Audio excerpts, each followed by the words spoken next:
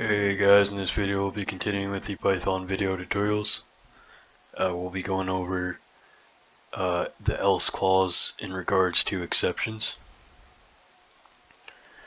So the try except statement may have an optional else clause, which appears after the except clauses.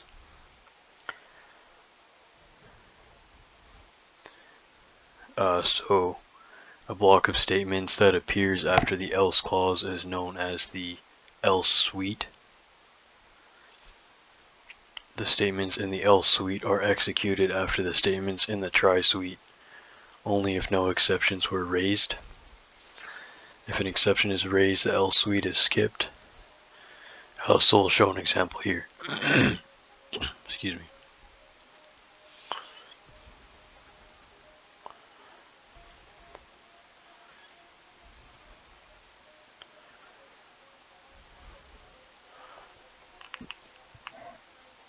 So we'll just have a main function.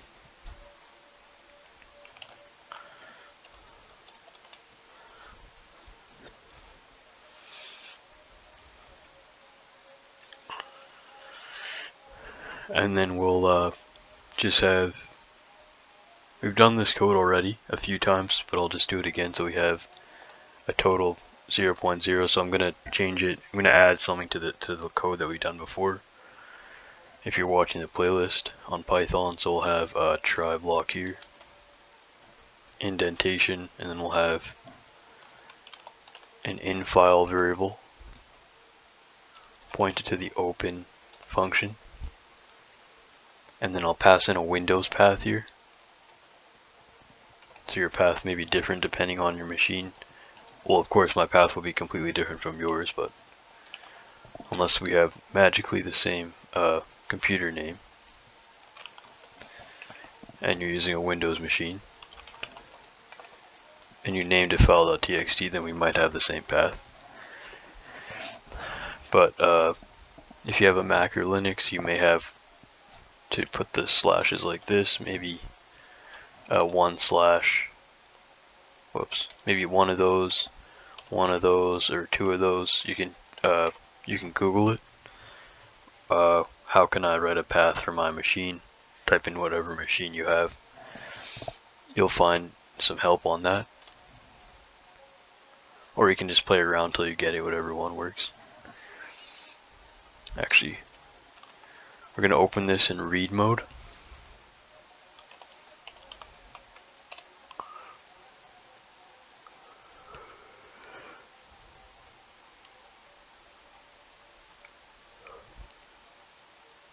It'll say for, now we'll have a for line in file. So we'll go over, we've gone over this before, but we'll continue it in sequences in the next part of the series. When we talk about lists and tuples, we may go over some reasoning as to why this, well, we went over it, but maybe we might see some more information on how it actually works more.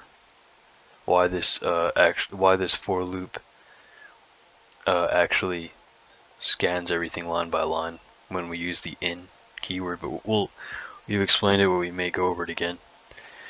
If you haven't seen that video, just go back to the start of the playlist so you can understand what's happening. So what we're going to do is we're going to loop through the file line by line.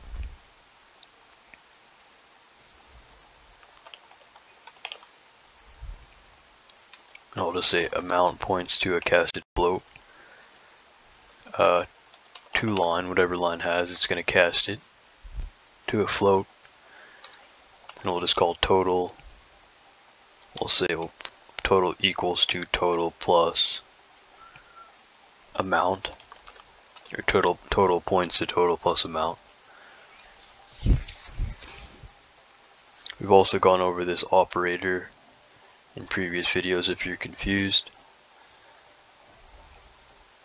So again, it's just total points to total plus amount.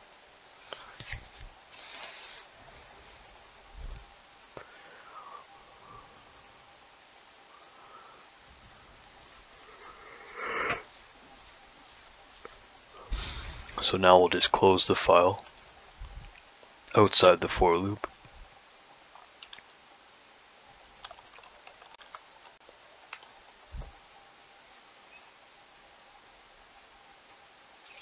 And after all that, we'll get out of the try block.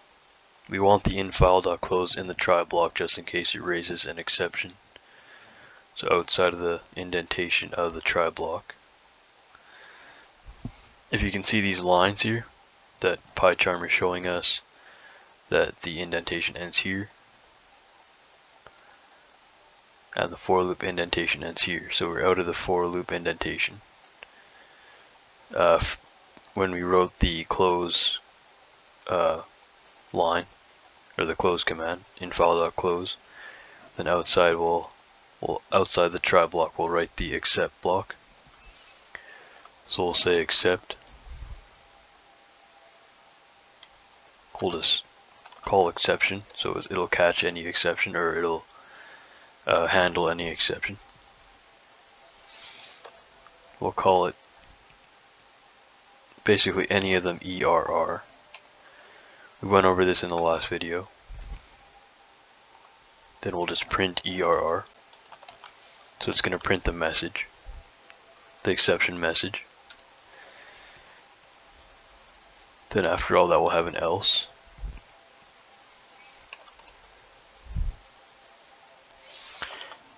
Print total.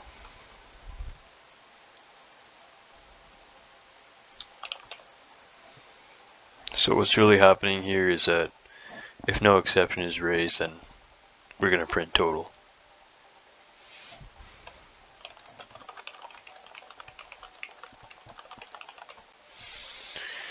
I believe that's what I said earlier. I explained that the block of statements that appears after the else clause is known as the else suite. The statements in the else clause, the statements in the else suite are executed after the statements in the try suite. So the try suite's here, this whole block basically. So the statements in the else suite are executed after the statements in the try suite. So once again, only if no exceptions were raised. So if there's no exceptions in here, then the else block is going to get hit. If there's exceptions in here, the except block is going to get hit, and the else block won't get hit. So that's what I have for a comment here. If no exception is raised, we will print total.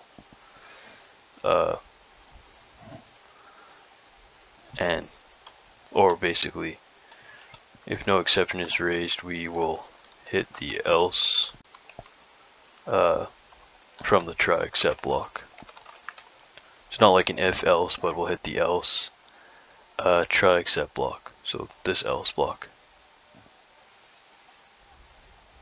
So I'll just save it, Control S, and then I'll run it. I'll hit the run button at the top right corner.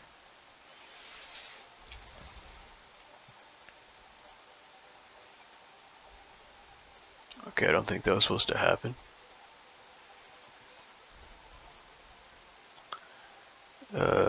I forgot to call main, that's why. There should be an exception, because the first line in this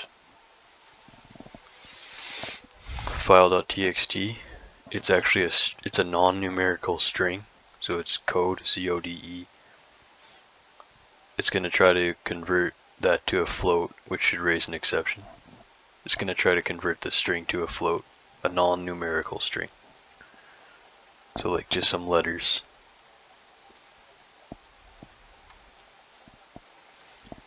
And here it's telling us that could not convert string to float code. There you go. So it's code with a new line. The Python interpreter is telling us.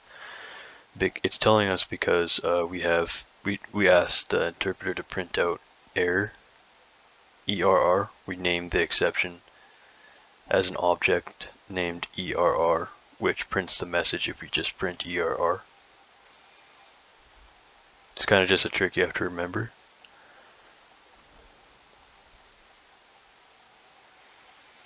So it tried to convert that string to a float. It couldn't. An exception was raised. Therefore total wasn't printed.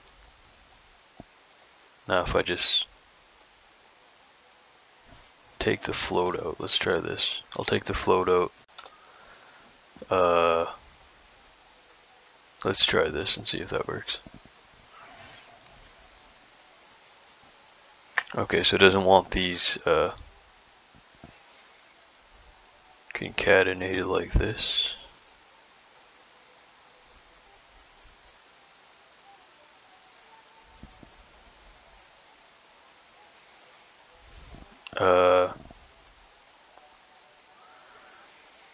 Unsupported operand types for, I forgot what this is called, plus equals, float, and string. Okay, so where's our float? We took the float out. Did I save it? Saved it. Okay, this is a float here. Okay, that's why. That's why. It's trying to convert. It's still trying to convert this to a float. It's still trying to do basically an operation. So it's having a 0.0. It's trying to concatenate. I believe it's trying to concatenate this string because amount points to code event. Because remember, the first line is code. So it's then trying to concatenate code to the 0.0. So maybe if we just change this to like this, a string 0. Try that. There we go. In that case, it worked. So it printed all the data in the file. Okay, so what happened here? Okay, so we initially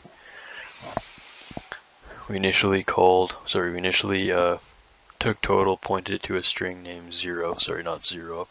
0. Then we had a try block. We said, okay, try to open this file. For line in file, so it's going to start at the first line in the file. Line's going to point to that file as a string basically. So it's saying, okay, well, amount points to line in that case. Then total points to total, which is 0 points to 0 plus amount, so it concatenates 0 and code, which is the first line in the file. Then it keeps doing that, so then it says, okay, well, for line in file, so line now points to the next line in the file after the first new line, because at every line there's an imaginary new line at the end. Then amount saying, okay, well, amount points to line now, so it gets now amount's now pointing to the new line, so it's saying, okay, well, total points to total, whatever total was, which was initially, I think it's concatenating everything in the file. So last time total was 0, which points to 0 plus amount. Amount was code, so it was 0 code, and then it keeps going, and then it gets the next line and concatenates that. So it keeps concatenating itself.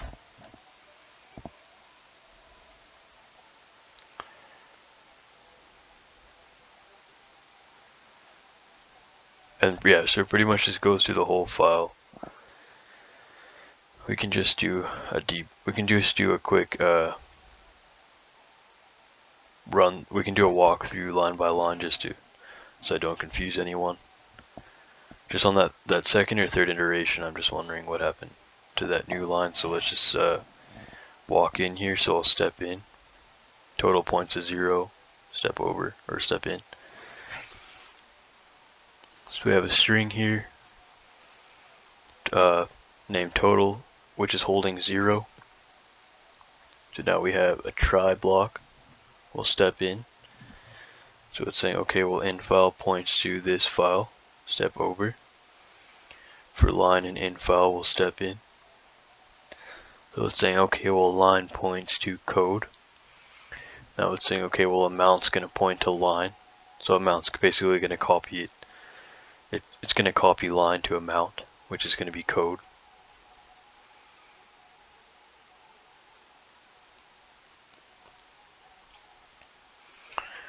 Then it's saying, okay, well, total points to total plus amount. So 0 code is going to be total. Now line is going to point to the next line in the file, so I'll step in. So now lines 1, 2, 3, 4, it's saying, okay, well, amount points to line. Now total points to total plus amount. So total points to, so total is 0 code, it's a string. So total points to 0 code plus amount, which is a string. We'll step over.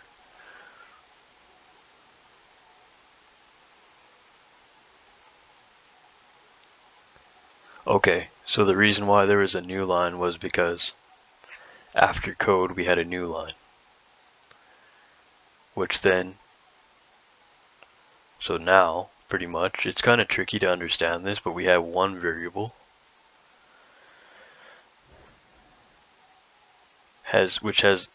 you can hold one variable in Python can hold a whole document, pretty much.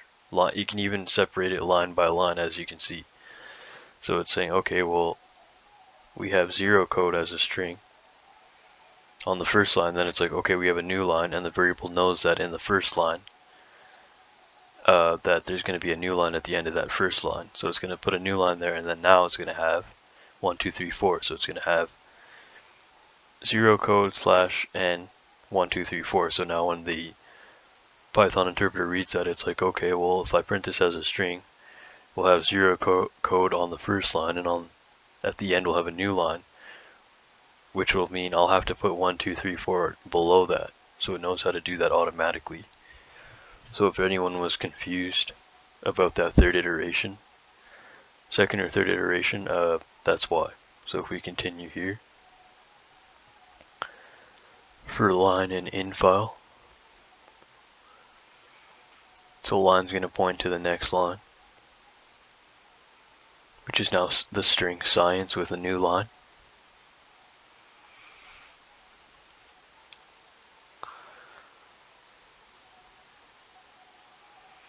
Then amount points to line, which is going to point to science new line.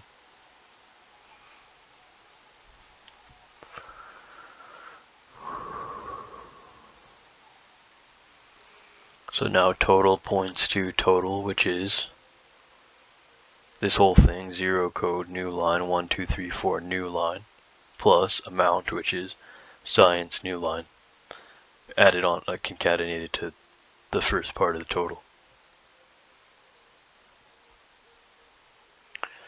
So now for line and in file, next iteration, we'll step in, which means it's just going to get the next line pretty much. Now we have invest and a new line. Did I write those new lines, or it's doing it automatically? I think it might be doing it automatically, because if I check that file right now, hopefully the video doesn't stop.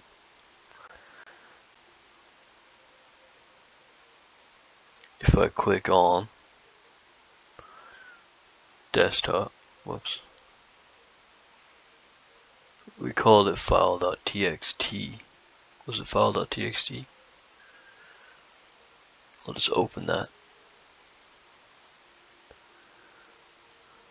Yeah, there's no new lines in that file, so that means Python is adding, after every line, Python's adding a new line. So that helps us solve it, basically. Whoops. So again, if I run that, after every line in that file, after every line of text, there's an imaginary new line. So Python saves those new lines, and basically one variable can hold all this data exactly how it is. All that data doesn't have to be on the same line like this. It can be separated because, basically it will be separated because each line has an imaginary /n, if that makes sense. So every time Python reads the data, it takes that new line in, so that it knows that the line ended, and now we're on the next line. So that's how it works. So we'll probably just end it here. In the next video, we'll go over the finally clause, and we'll wrap up exceptions. Thanks for watching. If you guys like the channel, you can like and subscribe for more programming and investing tutorials, and I'll see you guys next time. Thanks for watching.